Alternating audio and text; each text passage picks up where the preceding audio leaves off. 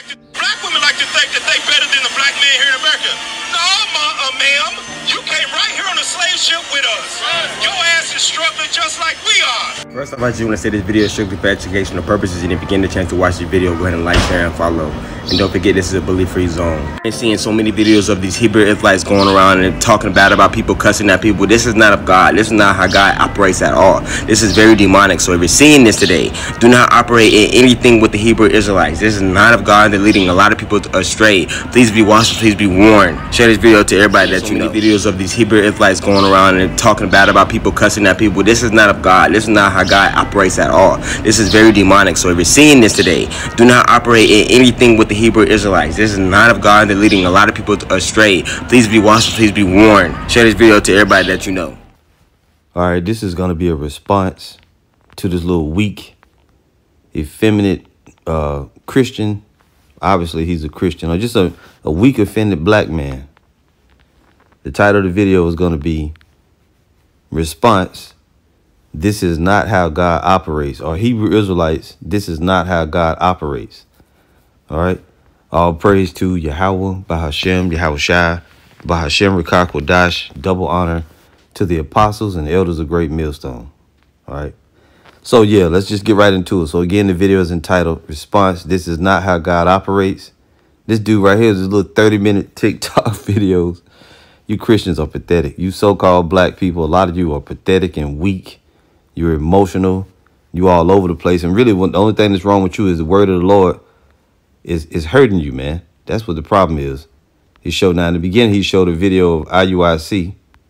All right, but you heard him say, I'm seeing so many videos of the Hebrew Israelites. So, you know, you're hearing that gospel. And really, you just never heard or seen anything like it, because what's really hurting you is the truth.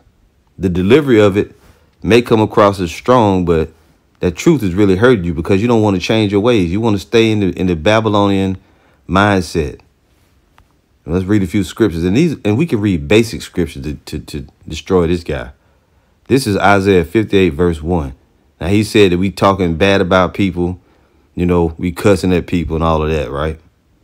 When you deliver the message of truth, you're not always going to say nice things, because, see, in Babylon the Great, these people are set in their ways. Our people have become hardened and wicked, and they need to be jolted out of that mindset. And we're going to talk harsh. We're going to talk rough. Your little emotional self, and the white man did a good job at dumbing you niggas down, giving you that weak-ass, watered-down, white Jesus love doctrine, okay? But the Lord told us to do this. This is Isaiah 58, verse 1. It says, cry aloud. A lot of you got a problem with us talking loud. You want us to pull you over into the corner and then, oh, Jesus, he loves you so much. Oh, God loves you. He wants you to come back. Man, fuck that, okay? You got to come out of the wicked ways of Babylon the Great, and you need to be told about yourself. And a lot of you people really just soft on the women. You soft on wickedness. The Lord said, and let's read these scriptures.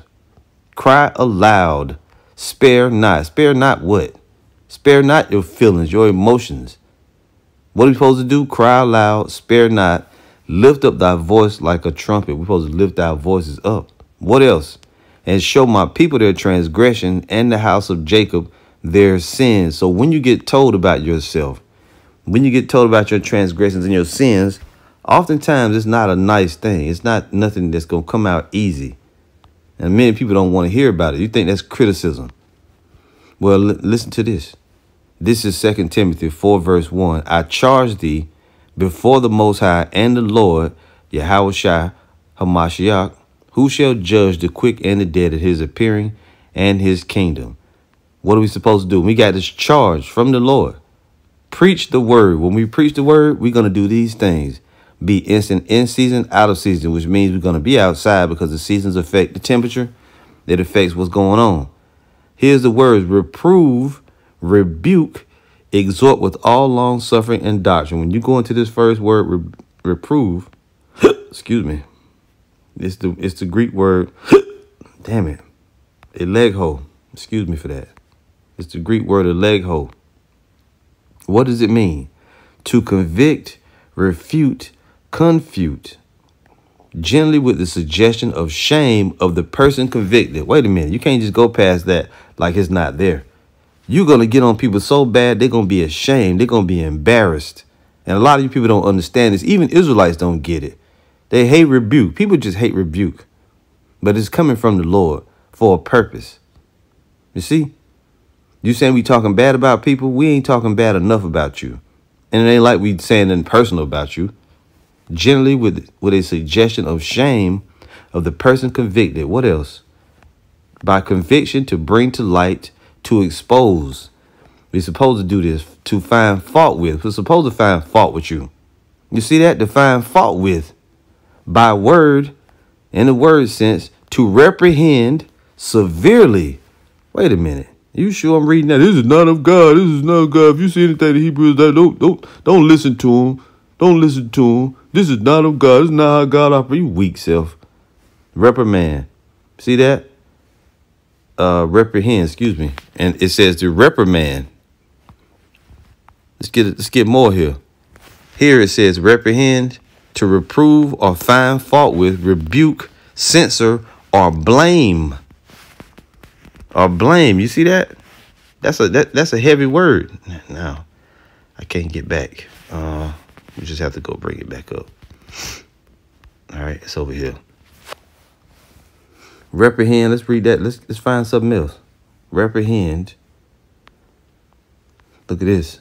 Reprehending, to voice disapproval of. So when we get on you about your behavior, about the way you living, about what you're doing and what you're eating, we reprehend you severely and you hate it.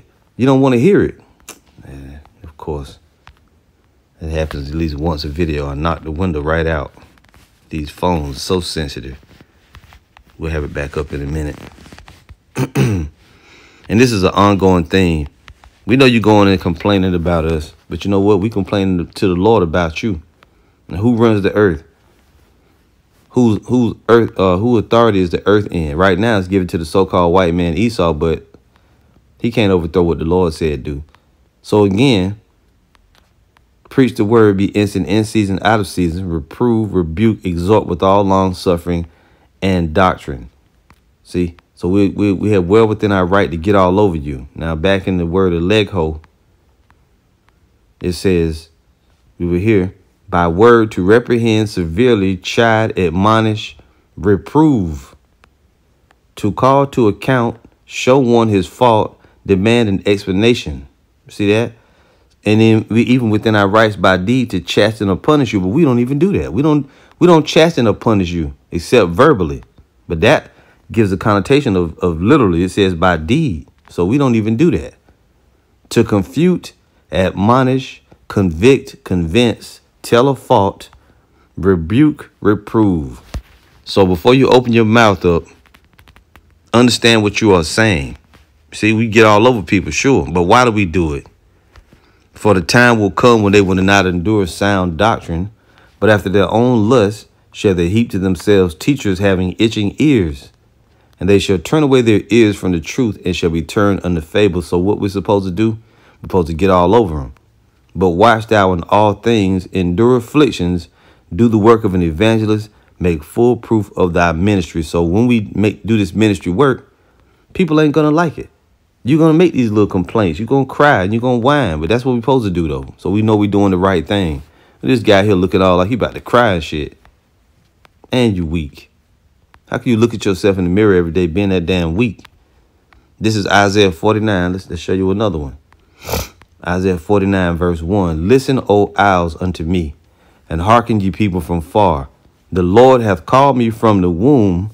From the bowels of my mother hath he made mention of my name. So the men that teach and preach, they will call from the womb to do this. What else? And he hath made my mouth like a sharp sword. What's a sharp sword do? It cuts you to the core. It cuts you to the soul. In the shadow of his hand hath he hid me and made me a polished shaft. In his quiver hath he hid me. So the Lord got us speaking sharp words, got us being harsh towards you, but not because we just being hateful. It's because of your iniquity. Hosea 6:5. Therefore have I hewed them by the prophets. What does hewed mean? It means to chop. You being chopped. Our mouths are like sharp swords and you being chopped with the word of truth and you can't take it. See here, chop or cut something.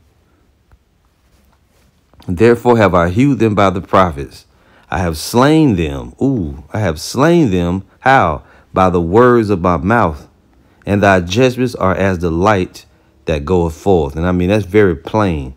So you saying this is not how God operates? The problem is you never experienced any real prophets. All you've been around a little weak ass white man telling you all the good things, and then this faggot doctrine that he got these weak ass preachers preaching to get your money. That's what you used to. You used to being going into a place where the music is playing all low or either loud, dancing and falling all over the floor, but ain't no real ministry work going on. See? So this soft world is getting hit. The soft, and then the thing that gets me is you come from a harsh environment where you kill one another, but as soon as we talk rough and come out of the scriptures, every one of you niggas is running on TikTok making videos like you so damn holy. You ain't got nothing. You ain't doing no works of righteousness. You ain't in no position to judge us. Jeremiah 5:14. Wherefore thus saith the Lord, power of hosts, because ye speak this word, I will make my words in thy mouth fire, and this people wood, and it shall devour them. Is this guy not devoured up? Look at him. Little tattletale ass spirit. These niggas weak as hell, man. This is not of God. It's not how God operates. How would you know, nigga? You don't even know the scriptures. You ain't bring no scriptures out. All you're gonna do is try to find them little scriptures you keep trying to use to accuse us of cussing, and you don't even understand it. I'm gonna give you one. This is Jeremiah 23, verse 29. Is not my word like as a fire, saith the Lord, and like a hammer that breaketh the rock in pieces? So the word of the Lord is like a hammer. It's like a sharp sword. It's like a fire. I mean, what are you talking about here? Is not my word like as a fire, saith the Lord, and like a hammer that breaketh the rock in pieces? The word is like a hammer breaking a rock into pieces. You see? Now, oftentimes, Jake will run and holler about, and people try to use these scriptures on the comment board, and you just don't know what you're talking about. Listen to this. This is James 3:9. It says, I'm going to start at verse 8. It says, but the tongue can no man tame. It is an unruly evil full of deadly poison. Therewith bless we the Most High, even the Father, and therewith curse we men, which are made after the similitude of the Most High. Out of the same mouth proceeded blessing and cursing. My brethren, these things ought not so to be. Doth a fountain send forth at the same place sweet water and bitter? Can the fig tree, my brethren, bear olive berries, either a vine figs? So can no fountain both yield salt water and fresh. This is not mean harsh language. If we go right here to, let's see, right here in James at 3:10, right? The same mouth proceeded blessing and cursing. When you go to this word for cursing, Strong's G 2671, Katara. Katara, it says curse, cursing, curse, right? An imprecation, Salakia, execration, imprecation, or curse. What is the execration? It's to curse. Put a curse on someone. See, to feel or express great loathing for. The act of cursing or denouncing. The curse so uttered, an object of curses. See that? When you go into that word execration and imprecation, same thing. Look up. It's the same thing. Same word. So it's putting curses on people. It's not harsh language. Imprecation, execration, curse. All right. That's that. When you go into you know what? And that'll suffice. I was going to read this about Peter, but we always bring that out. You Christians are just super weak. All right. You're just effeminate. You're effeminate and you're weak. As a matter of fact, let's go right here to YAHAWASHI said, Matthew 15 and 18. I'm going to jump in here at verse 17. This was dealing with unwashed. I believe it was dealing with, let's just read it. Matthew 15:15. Then answered Peter and said unto him, declare unto us this parable. And YAHAWASHI said, are ye also yet without understanding? Do not ye yet understand that whatsoever entereth in at the mouth goeth into the belly and is cast out into the drought? But those things which proceed out of the mouth come forth from the heart, and they defile a man. What are they? For out of the heart proceed evil thoughts, murders, adulteries, fornications, thefts, false witness, blasphemies. See that? These are the things which defile a man, but to eat with unwashed hands defileth not a man. So he was speaking to them about unwashed hands. See that? And there's other scriptures that back that up. I wanted to kind of.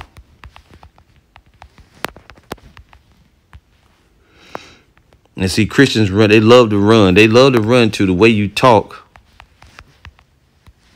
as a reason not to listen. But really, you stuck in your own will. You want to do what you want to do. This is Mark 7. And we'll read it's the same thought. 7:18. And he saith unto them, Are ye so without understanding also? Do ye not perceive that whatsoever thing from without entereth into the man, it cannot defile him? Because it entereth not into his heart, but into his belly, and goeth out into the drought, purging all meats. And he said, That which cometh out of the man, that defileth the man. For from within, out of the heart of men, proceed evil thoughts, adulteries, fornications, murders, thefts, covetousness, wickedness, deceit, lasciviousness, an evil eye, blasphemy, pride, foolishness. All these evil things come forth from within, and all these evil things come from within and defile the man. You see, so it's not harsh language. It's not so-called cursing. Mark 7:20. And he said, That which cometh out of the man, that defileth the man. For from within, out of the heart of men, proceed evil thoughts, adulteries, fornication, murders, theft, covetousness, wickedness, deceit, lasciviousness, an evil eye, blasphemy, pride, foolishness. All these things come from within and defile the man. So all this little raising up these little false reports against us, just trying to accuse us of something. You can do that all you want to. The problem is you don't like to be reproved of your behavior. This is Ephesians 4:26. It says, Be ye angry and sin not. Let not the sun go down upon your wrath, neither give place to the devil. Let him that stole steal no more, but rather let him labor, working with his hands the thing which is good, that he may have to give to him that needeth. Let no corrupt communication proceed out of your mouth, but that which is good to the use of edifying, that it may minister grace unto the hearers. What does this mean? Corrupt communication. They're speaking of false doctrine. Now, when you read these translations, it will try to lead you in towards harsh language. Okay, even when you go here in the word corrupt. But it's not what it's speaking of, especially when you take the whole Bible into account. It's not speaking of harsh language. The word is sapros. It says rotten, putrefied, corrupted by one and no longer fit for use, worn out, of poor quality, bad, unfit for use, worthless. What is it speaking of? Let's look at it. Rotten, i.e. worthless, literally or morally. See that? It's morally or literally. What's it talking about? False doctrine, bad, corrupt. So you people are so weak. You don't know how much these Christians try to use scriptures like this. Corrupt communication does not mean harsh language. See? And grieve not the Holy Spirit, whereby ye are sealed unto the day of redemption. Let all bitterness and wrath and anger and clamor and evil speaking be put away from you with all malice. The evil speaking is talking about what? Hatred, that type of stuff. When it comes to those in the faith, not against your enemies. And when the enemies I'm talking about is the other nations. You see, now the scripture just told us up top, be ye angry and sin not. Wrath is speaking of what? The anger that forces you or brings you to use your hands to do something. Let's look up wrath. It says anger, extreme anger. See, now we do get angry, but what did the scripture just say up top? It's not contradictory. Be ye angry and sin not. The connotation is don't let your anger cause you to sin. See that? So you have to understand.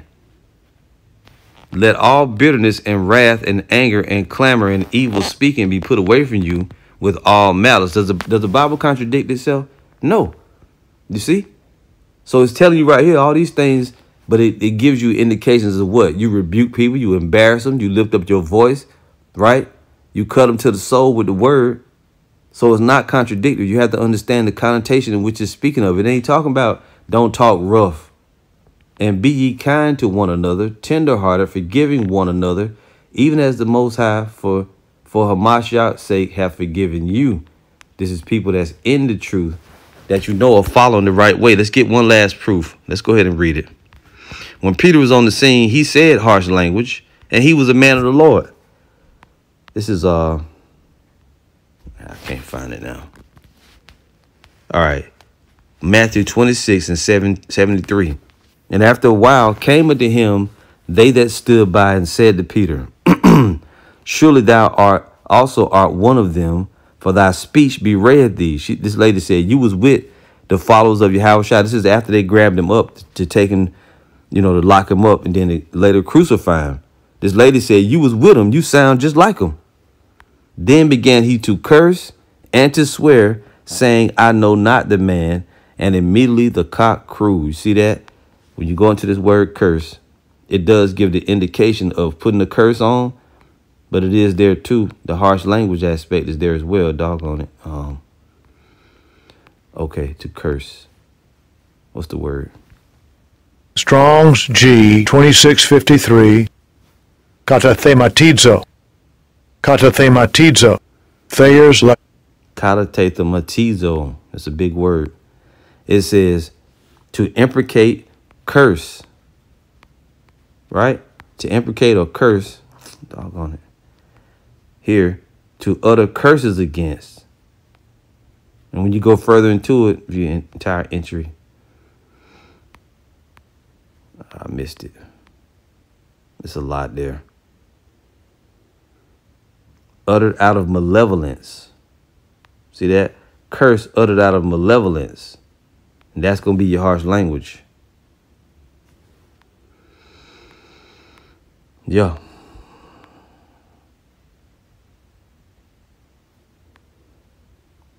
Let's see. To utter curses against, right? To wish evil against a person or thing, to curse. To speak evil. There you go. To speak evil. So Peter, Peter was getting down, all right? And we're not saying that somebody should just do that. You should just sit there and say every word you could think of. No, but if a brother happens... Kataanathematizo. Kataanathematizo. It was finishing the word off from before.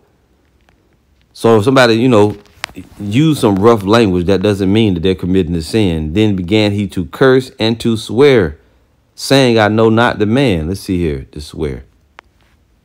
I hate to have to open this thing back up. Swear. Strong's G 3660.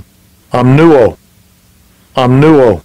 Now, more than likely, he was saying, I swear I don't know him, To swear, to affirm, promise, threaten with an oath.